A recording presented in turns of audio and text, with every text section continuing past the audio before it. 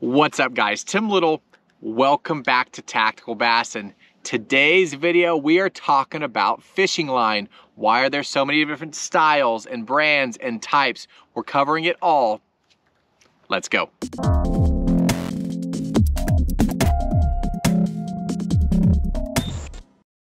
The last time that you walked down the fishing aisle at your local tackle shop or your sporting goods store, you probably noticed that there is a ton of different fishing lines.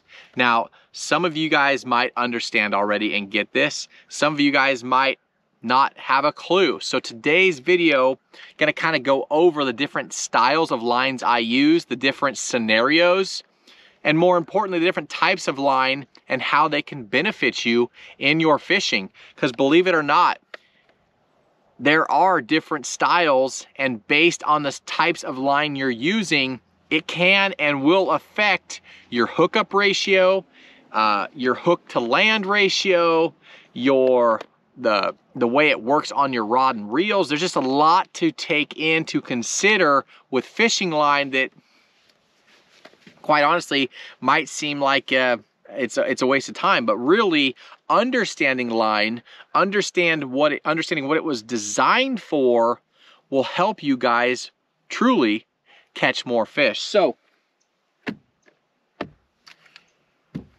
where do we start? So fishing line, it can be as simple as going to your favorite sporting goods store or shopping online, your favorite tackle shop, and just buying a spool of line, right?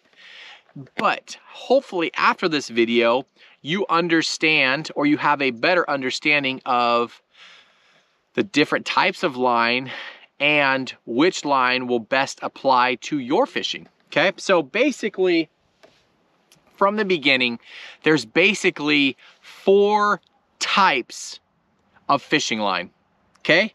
There's monofilament. That's going to be basically your most common, least expensive line. You have your fluorocarbon. That's going to be more of your basically invisible line. You have your Copolymer, which is basically like a coated monofilament line. Out of all the 4, that's the least that I use. And then braided line, actually braided fishing line. So for the most part, I use braid, I use fluoro, and I use a little bit of mono, okay? Now, understanding the differences, let's talk monofilament. So mono, you guys can see, I literally pulled out like some of my line containers. You guys know that I travel. I carry a lot of different line. I got braid line in here. I have fluorocarbon line in here. I got some mono in here, all on individual spools. Then I have my leader boxes in my boat where I have my fluorocarbon, I have my mono, and then I have my shock leader. We're gonna talk about that. And then I have my bulk spools over here. I got my bulk spools. Again, line. Like I said before, it matters. It can literally make a difference in hooking the fish, landing the fish, and blanking, right? So line matters, and it's such an overlooked aspect of fishing. I carry a ton of it because I'm always switching it out. So getting back to monofilament, it is one of your least expensive lines. Here's my mono leader box.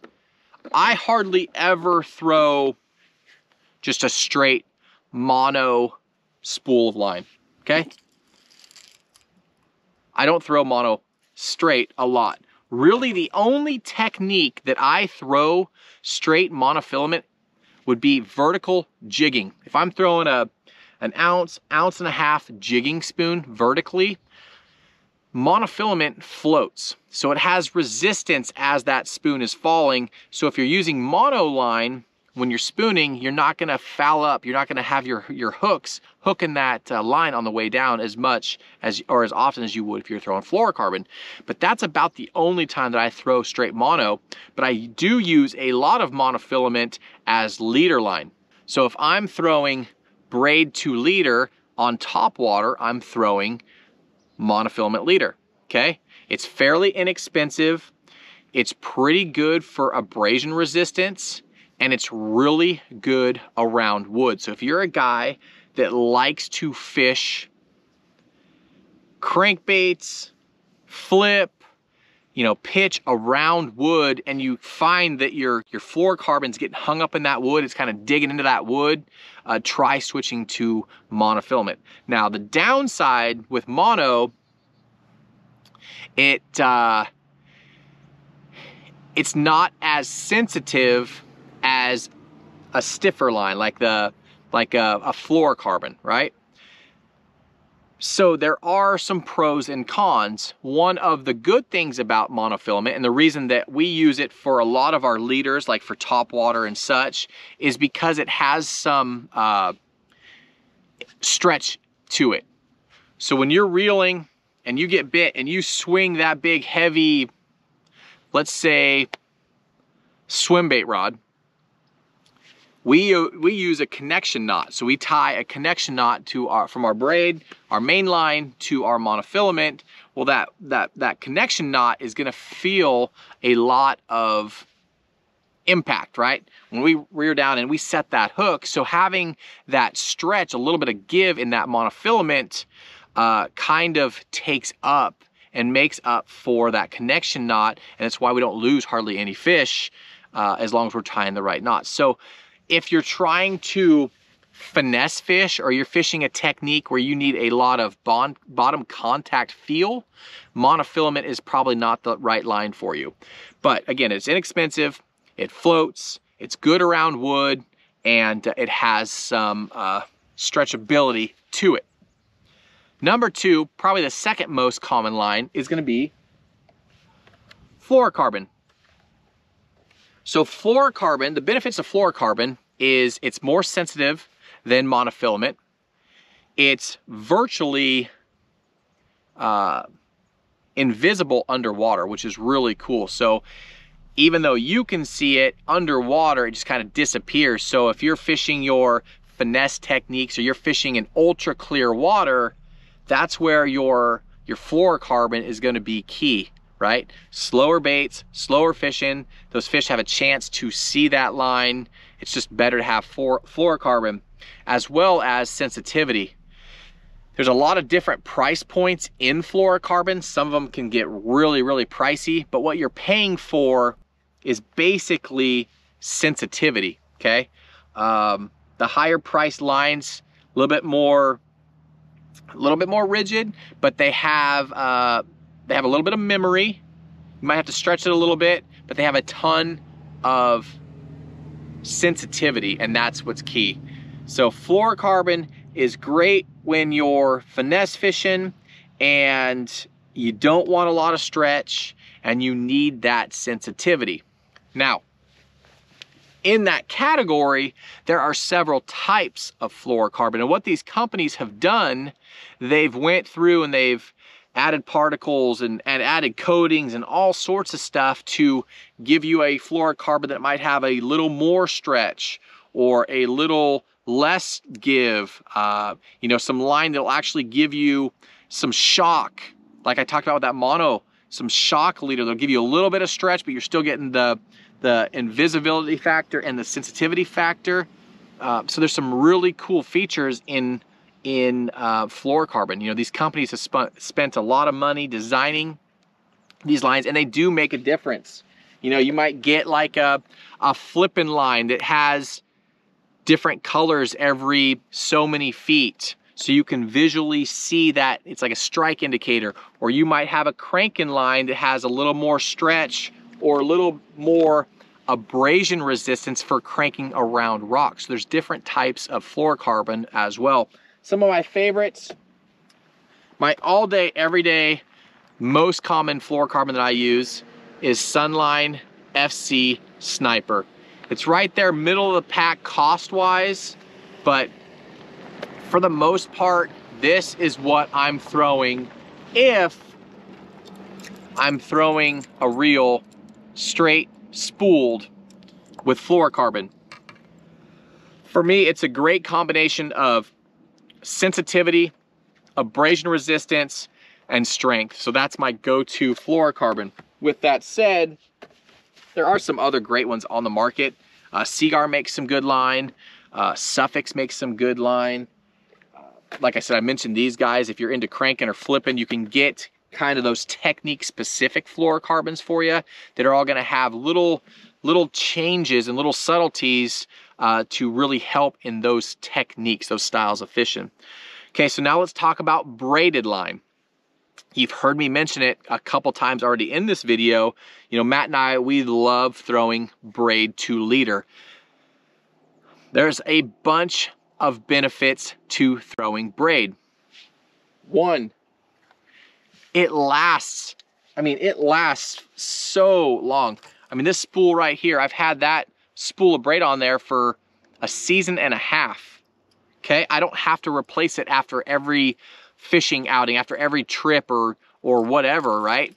A braided line, it's literally braided line, right? It's a bunch of different fibers braided around each other. And so when you're looking at braided line, there's different carriers. There's 4 or 8 or where's that? 13 different threads or fabrics being wound together. It's actually braided line. But the durability of braid is awesome, right? You might have to re-spool your fluorocarbon 5 or 6 times before you ever re-spool your braid. So it's cost efficient. It might cost a little bit more to put it on when you buy it, but you're not going to go through nearly as much of it. Another awesome benefit of braid is the sensitivity. There's hardly any stretch to braid. So when that fish bites, you feel it. When you set the hook, that hook's coming. There's no give whatsoever, and it is ultra sensitive.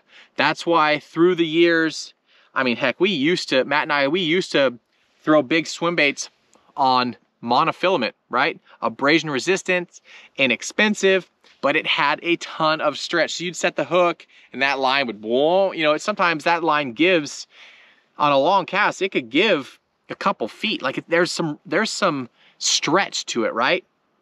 So we went through that. We went through the straight fluorocarbon. And there's benefits to each, right? There's benefits to the fluorocarbon. If you're fishing a lake with ultra clear water, lots of visibility, you want that invisibility. But for us, we primarily, I'd say probably 75% of the time, it doesn't matter if we are finesse fishing on a spinning rod, or we're throwing lipless cranks or power fishing on a bait caster, or even throwing big glide baits, we are throwing braid to some kind of a leader. Again, even when we're cranking, we're burn, pause. We want that bait. We don't want that mono to stretch and then condense. We want, when we stop that reel handle, we want that bait to stop. We want to trigger that bite. So with that braid, you have that connectivity. You're connected to that bait. There's very little stretch at all. The durability, you know, in the braided line, there's a ton of brands and styles on the market as well. So I'm gonna run through some of the braid that we like to throw, or at least I like to throw, and hopefully that adds a little bit of information for you guys. I talked about it a little bit, but understanding how braided line is made matters, okay? What I've found is the more carriers or the more wraps, the smoother or easier to cast, I'd say smoother, not necessarily easier to cast, smoother the braid is, okay? So one of my favorites, got it spooled up right here, is this guy right here. That's suffix 131. You could say 131, 13-1, but basically it's 13 fibers, okay? Ultra smooth, small diameter. That's another benefit of braided line, is the diameter. You could be throwing 20-pound braided line, but it's the same diameter of 4, 5, or 6, I mean, 2, 3, 4, 5, 6 mono or fluorocarbon line. So you can put a lot more line on your spool, but getting back to the benefit of it, ultra smooth, small diameter allows me to physically cast farther with braided line than I can with fluorocarbon or mono. That's just another key benefit. But that 131, top of the line for me, that's what I throw the majority of my my topwater baits on, or crankbaits on. Again, I'm tying a leader to it. In the instance of topwater, I'm throwing a mono leader onto it so it floats. If I'm cranking, I'm throwing a fluorocarbon leader onto it. But yeah, so the braided line is a must for us. Again, tying those leaders allows you to interchange the best leader line for the technique or the situation you're in, but that 131 is really, really good. Another great line is this guy right here. This is Power Pro Max Quattro. Now, just like this guy being 13, this is 4. So the benefit of that, you get really small diameter. You still get the strength. I mean, I probably half of my power fishing braided reels are Max Quattro. You get a ton. I mean, my frog rod's Max Quattro, my punching rod, basically my strongest, most powerful rod combinations have Max Quattro on them. Couple reasons. It is the thinnest braid, but it's still strong. So like a 65-pound Max Quattro is basically, it feels like or looks like a 50-pound braid in another brand, if that makes sense. So you get a higher poundage break point, but a smaller diameter. And then with that, with just the 4 wraps, it's kind of abrasive, right? It's kind of rough feeling. So if I'm fishing anywhere around grass, like I said, frogging or punching, when I set the hook, that braid almost acts like a saw and cuts right through that grass, that vegetation, you know, lily pads, whatever it may be, and it helps me get those fish to the boat. So that Max Quattro is an awesome, awesome braid. But hopefully you're understanding the differences, right? The smooth braid, the less carrier braid, but still strong. A couple other braids for you. You'll find Matt and I will have rigged on our spinning rods or our light casting rods is a version of a slick braid. So a lot like that 131, this stuff's actually, it's a little bit heavier diameter, but it's slick. So the high visibility slick braid. So that suffix 832, that's an 8 strand or 8 carrier. That guy right there, these are slick braids. They're smooth, but more important, they're high visibility. So bright yellow, bright pink, these are our finesse techniques. A lot of guys, if you're throwing, say, a weightless wacky rig worm, you know, you throw it up underneath that dock and you're watching your line. Well, it's a lot easier to see your connection knot when it's bright yellow or bright pink than, let's say, a green that matches the water, right? So having a high visibility line is awesome if you're finesse fishing, having those finesse techniques. So again, that's braided line. Again, the benefits of it, durability, castability, strength, and sensitivity. The downside is the visibility, right? So that's why we're always putting a leader on it.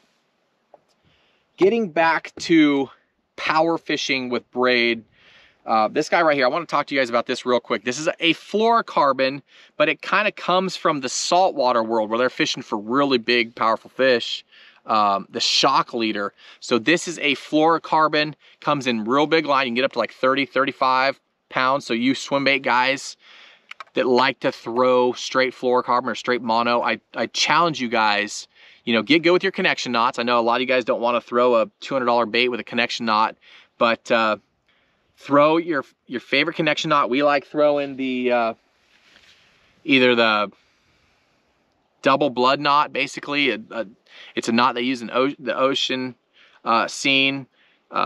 We tie our bait on with like a San Diego jam, but we're throwing big line, and we have the castability of Braid, we have the sensitivity of Braid, we have the shock absorber like mono, and we have the invisibility of fluorocarbon. This is the best of all three worlds. So I really challenge you guys to try that out. That's how, you know, like I said, Matt and I have been throwing swim baits for decades, and that's what we've come down to, is throwing even our glide baits, you know, our soft swim baits, we're throwing Braid to that shock leader, that fluorocarbon leader. But knowing the right line, knowing its limitations and capabilities will really help you when picking the right combo, right? You don't want to take Braid or take a, you know, that's why some guys will power fish on a softer,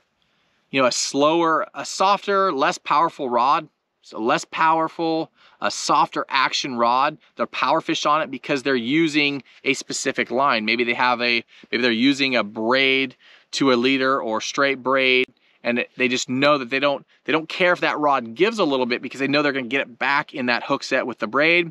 On the flip side, those of you guys that are flipping with like a flipping stick, but you're flipping with mono because you need a little bit of stretch. You don't want to blow that fluorocarbon up on your hook set, so you're using an extra heavy, you know, rod, but you're using a little bit more giving line to kind of balance that out. If you kind of pair too powerful of line and too powerful of rod, you know, other than like punching or frog fishing, you might rip those hooks out or bend those hooks out. So that's why it's really important to match the style of line with the right rod for the technique that you're going to be using it for. So guys, I hope that helps. Again, we talked about the monofilament, basically floats, inexpensive, abrasion resistant, has some stretch. We got fluorocarbon, that's your finesse fishing techniques, your clear water techniques, more sensitivity, less stretch, and then your braided line, right? Durability, sensitivity, and power. It is key. One other thing I want to talk about too, if you guys are spooling on your own line,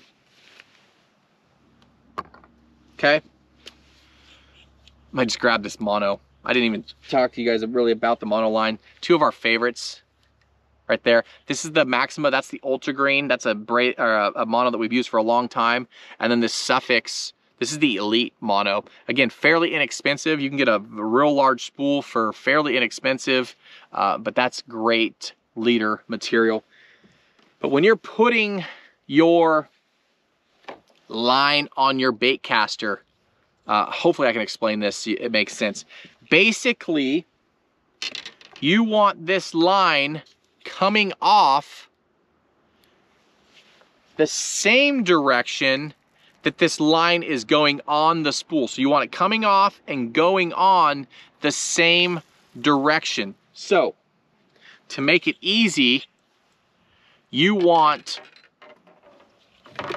the line coming over the top to you when you're putting it on a bait caster, okay? So you want it coming from the top, coming towards you, and then reeling on your spool like that, okay? On the flip side, if you're putting on line onto a spinning rod, two ways, either face up or face down, depending. I wish there was a simple answer. I wish all brands did it the same way, but depending on the brand of line, it's either gonna be on the bottom, right?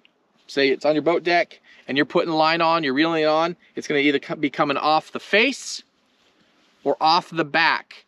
And check that, depending on the brand, if you drop your rod tip one way, the line will kind of twist up on itself. That'll tell you that's the wrong way. So flip that spool over and put that line on the correct way. You'll have a lot less line twist and a lot less issues when putting that line on your reel and casting. Another tip for you, you can always pour a little bit of warm water on your spools. Now, especially monofilament, that'll help take some of the memory or the kinks out of your line. If you put some warm water on it, that'll definitely help. But guys, fishing line, I know it seems kind of like a lame topic or a not very important topic, but it really is. Now you know why I have so many different styles of line, different brands, different types, because depending on the technique, depending on the scenario, I'm gonna need one of basically 3. So guys, like I said, if you have any questions, please leave those down below in the comment section. I will try to get those as soon as possible. But as always, guys, thanks for watching. If you learned something from this video, hit that like button, subscribe to the channel, and we will see you guys on the next video.